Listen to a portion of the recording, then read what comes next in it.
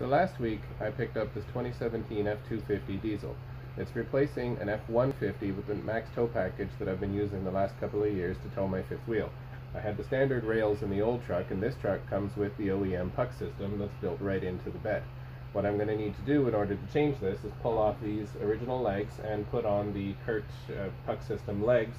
In the Ford, they're part number 16017, and all we need to do is take off 4 bolts, 2 on this side, 2 on that side, and swap out the legs. In my case, the 6x6 was a great height just to get this hitch just a little bit off the ground so that my legs are floating a little bit to make it a bit easier to change.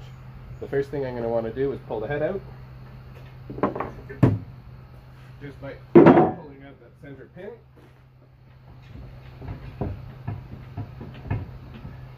And getting that out of the way.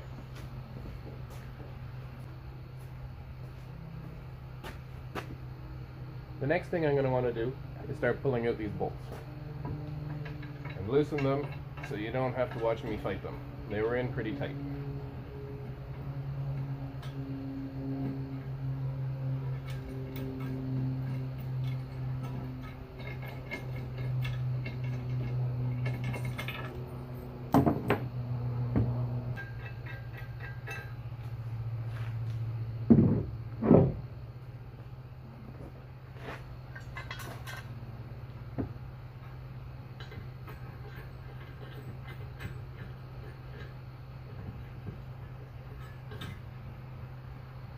I don't know just yet if I'm going to need to adjust the height on them, so I'm going to put them back in where they were and see what happens.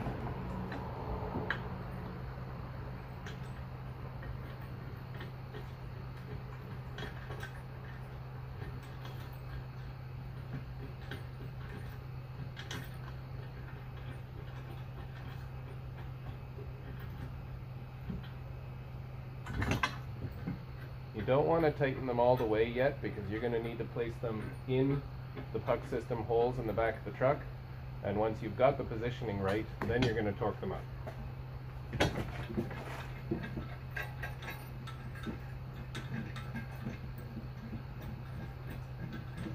My plan with this truck is to make a bunch of modifications that I think I would like to see done.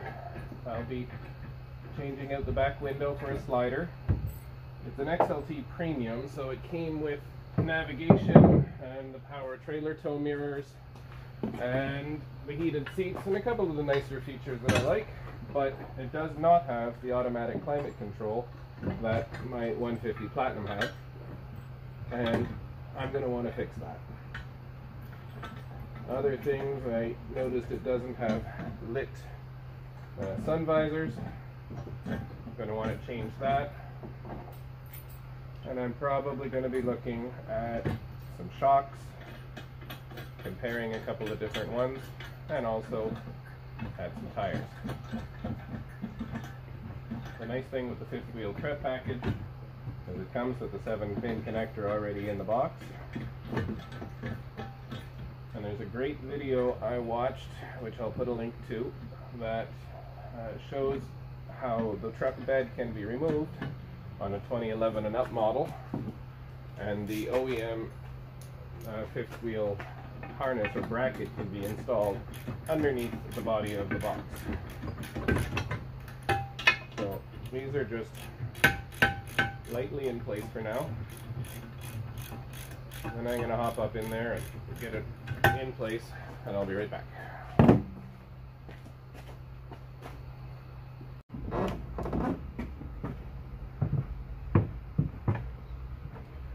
So once you have your hitch basically in place, you're going to turn all 4 of these handles out 90 degrees by pulling out the cotter pins, swinging them out on both sides, which is going to allow the puck system to drop into the holes in the bed of the truck.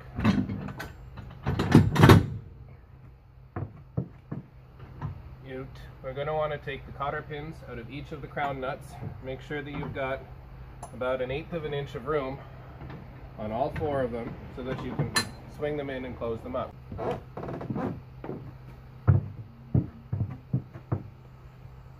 With all 4 castle nuts loosened off and all 4 handles turned back in like this, you can then snug your castle nuts so that each of the handles are in position with the castle nuts roughly snug when it's closed. Your hitch is in pretty solid at this point, and before you tighten that up, you're going to want to tighten up these 4 bolts to secure the legs to the center part of the head.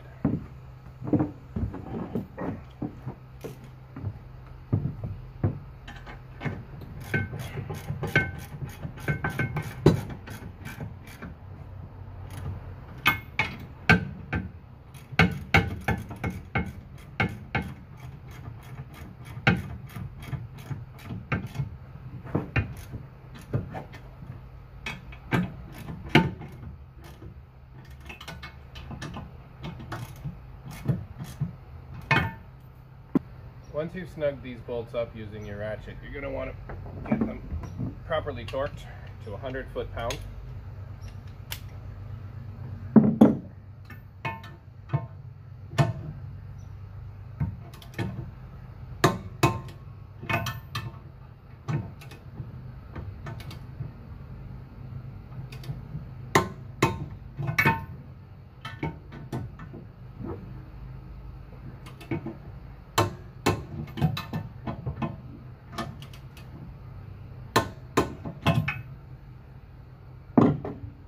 Move on to getting your cotter pins back into your crown nuts and getting those legs adjusted properly.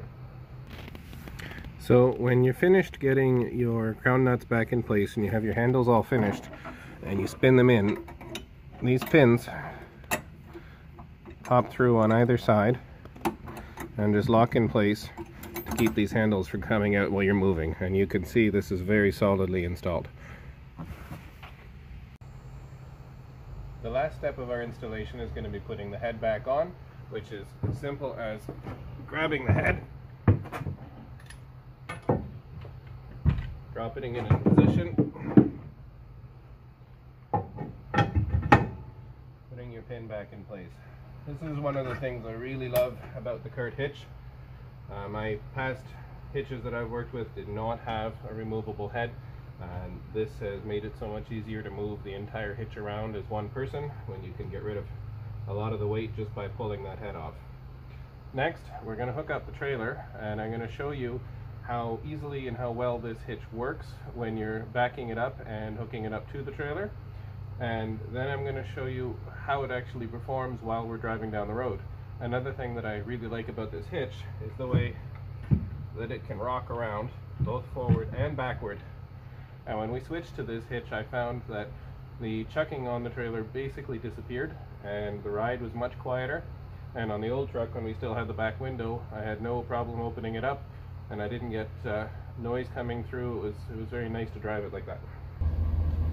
So another thing I really like about this hitch is the connection indicator, which you'll see right down in the middle of the screen at the bottom.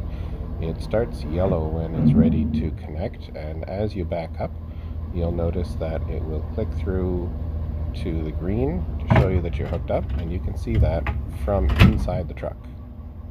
Makes it really handy and easy to see whether or not you're connected. It lets you go out and finish putting in pins and cables and get ready to move.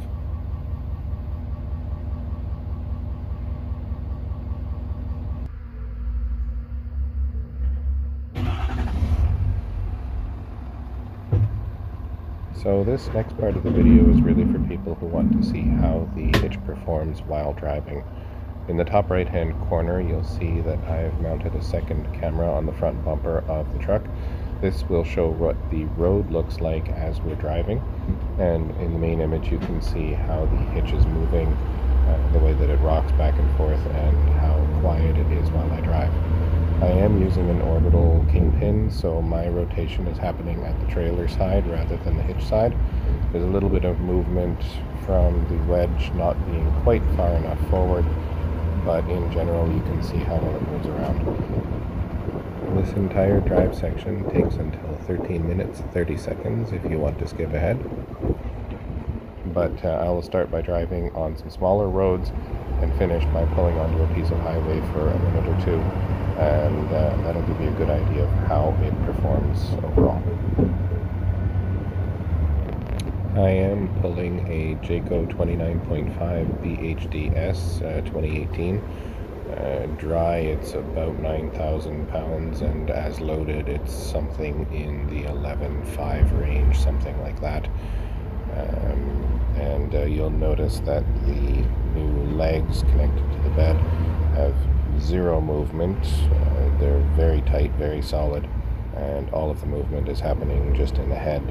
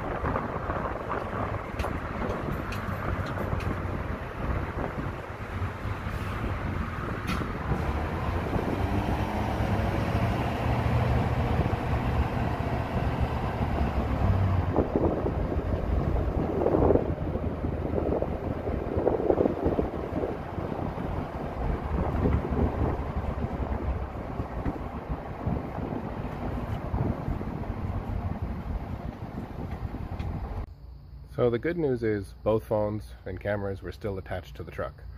Really good news is one of those phones belonged to my wife, so it's a really good thing for me. But give you an idea, that's how the Curt A16 hitch head and the OEM puck style legs work in the Ford F250. That's any 250, 350 that has the puck system from 2011 and up. And I know some of the other brands have them as well. I'm really happy with the hitch, and I will be doing more videos with different mods that I will be doing to the truck. If there's anything else you'd like to see, if you have any comments on this video, please feel free below. Please subscribe to my channel. I will be adding new videos as the weeks pass, and if you've got any requests, anything that you would like to see, please just let me know. I'll be happy to do it. Thanks for watching.